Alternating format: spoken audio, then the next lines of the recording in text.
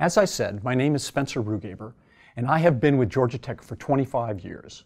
Before that, I was an industrial software developer, both for big companies like Bell Laboratories and Sperry, and for a startup called Interactive Systems. Since coming to Georgia Tech, I have also worked closely with industry, both with a large telecommunications vendor and with several startup companies. Throughout, I have tried to combine academic software engineering theory with everyday industrial practice. I am the developer of CS6310 and have taught it many times, both on-site in Atlanta and remotely in Korea and France. I also participated in the planning and development of other software engineering courses here at Georgia Tech, including the course on software process that is part of the OMS program, and other courses on software generation and software requirements. One thing that characterizes these courses is their emphasis on learning by doing.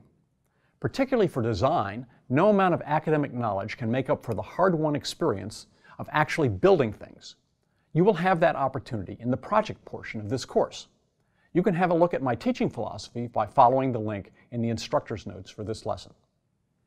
I now want you to meet Jared Parks. You will see him in some of the lesson videos, acting as a typical student, trying to solve the exercises and asking questions that arise. Jared, can you tell us a little about yourself? Absolutely. As Spencer said, my name's Jared Parks, and I'll be working with you and Spencer throughout this course. In terms of software experience, I've worked in a number of different places in my career.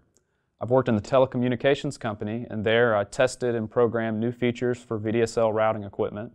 I've also programmed a number of small video games and prototypes for the biotech community, and I own a web and mobile development company with my twin brother James.